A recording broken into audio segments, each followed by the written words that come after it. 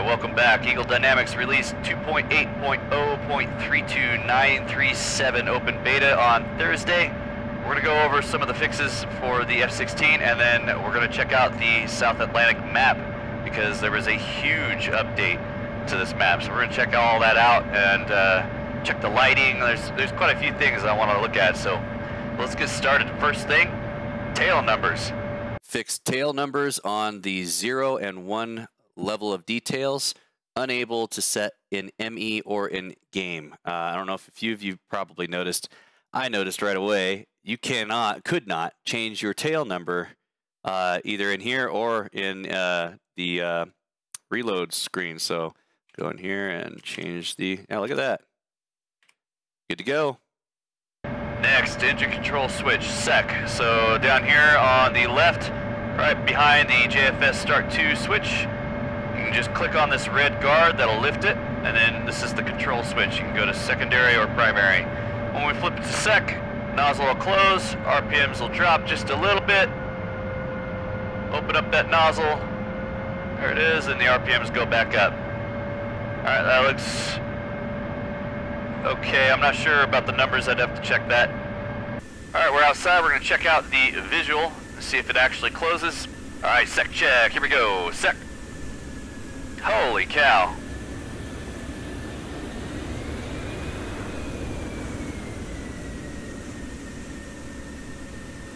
Okay, so that is really fast. I don't think I've ever seen a nozzle move that fast. That seems a little fast too when you go back to pry. But that's just outrageously fast. I've never seen one that fast. So here's a comparison in real life. And SEC.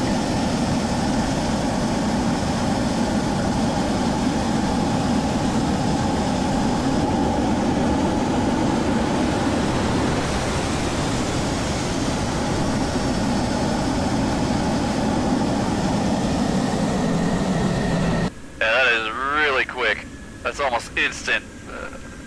I've never seen a nozzle work that quick, so I don't think that's right. I don't remember it working that quick.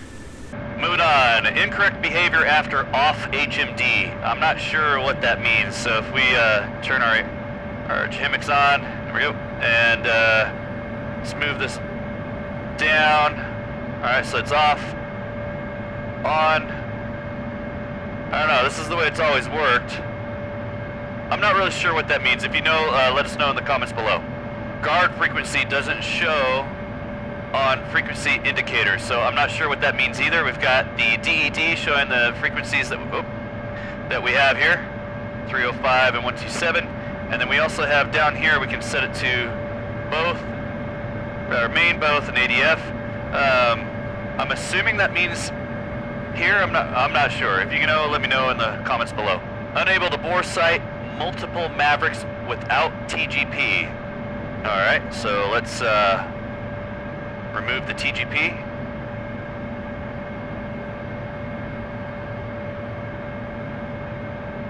Request refueling. Request rearming. Copy. Alright, you can see we've got no targeting pod.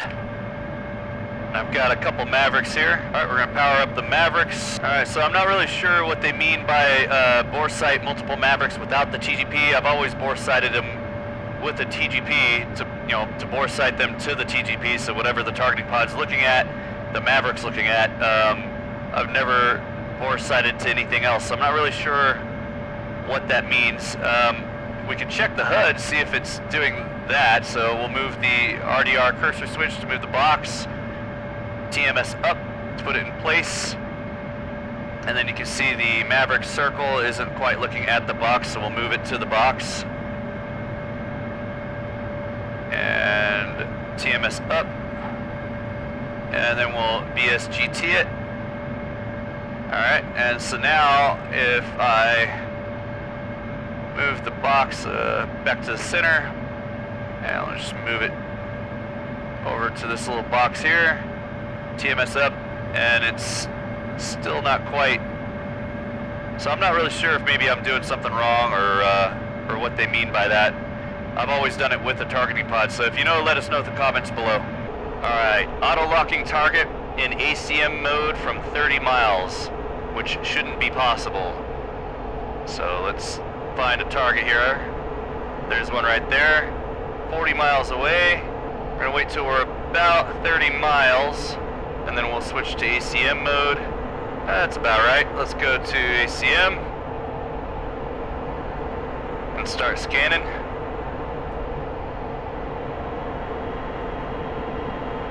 I'm not getting a lock.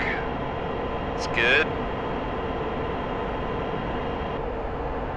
Lock. There's a lock at around 10 miles. Alright, let's switch to dogfight. Lock. ACM in Hemix. Elipse shouldn't disappear once the lock is made. Lock. There we go. Box 2.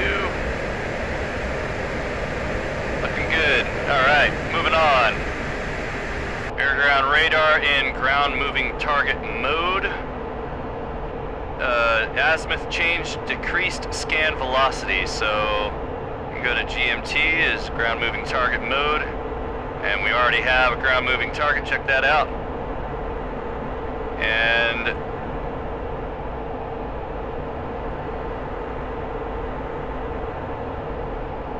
change in azimuth.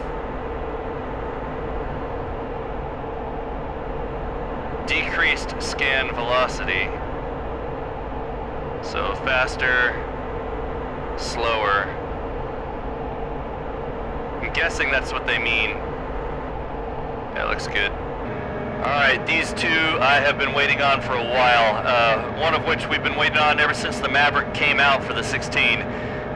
So let's get to it. So the FCR now syncs with the targeting pod, so let's bring up the targeting pod.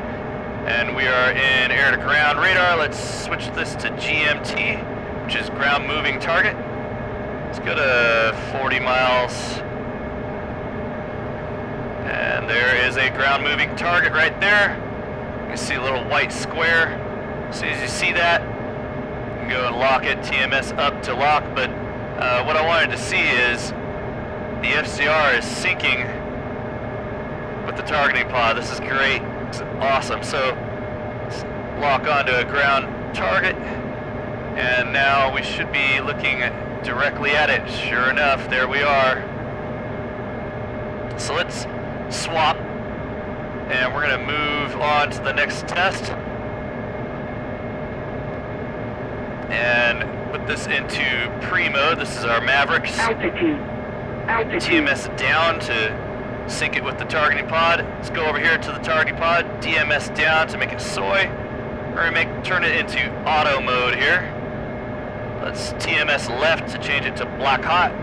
We're going to pick a target here. So there, let's do white hot. Up our contrast. Move into range here. There we go, we got a lock. So now we're gonna look over here at our Mavericks, TMS right, and it should hand off if we're in range. We're not in range, so let's get a little closer. Once we have that carrot inside the bracket, we'll be in range of the Mavericks, which we are now.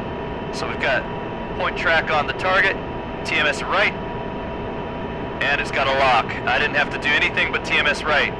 Let's go ahead and fire that, so rifle. Let's move to the next target. Got it. Automatically, look at that, the second target. Rifle. Automatically, I didn't have to do anything. Rifle. Just move to the fourth target. Automatically. Rifle. Check that out. Oh, awesome.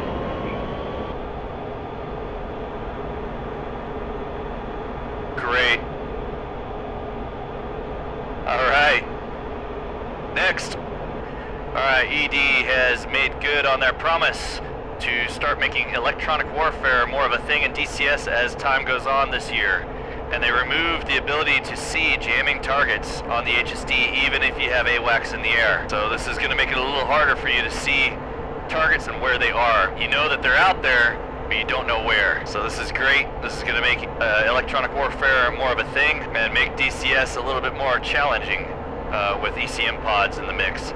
Mode 4 IFF Scan indicates accurate azimuth and range. That's been removed.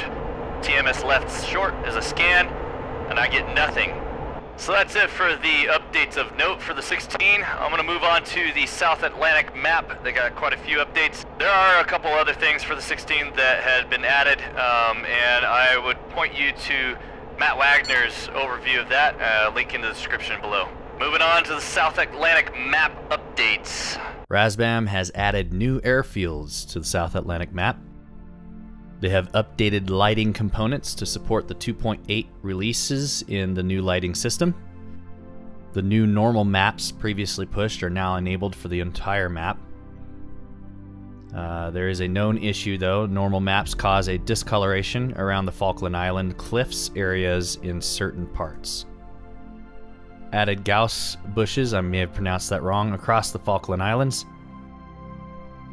Started detailing out the farms in the Falklands, still a work in progress. New towns and villages around new airfields. Improved video memory usage, which should improve performance across the map. Existing towns around the airfields have been tweaked for a better look. Added new detailing models for surfaces in a few places. Not sure where those are. There's no notes on that. Resolved forum reported surface triangulation around the Falkland Islands. I'm not sure where that is. Changed the color of all of the tracks across the map to be more in keeping with the region. Updated the vegetation maps for 3/4 of the map, still a work in progress. Fleshed out Rio Gallegos refueling terminal. And they refined the railway line from this terminal. Detailed maps for the low-level terrain have been improved for the whole map.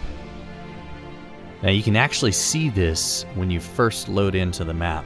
You'll see the different levels of detail load in, and it gets really detailed. It's looking really good. They replaced primary and secondary road surface textures across the map.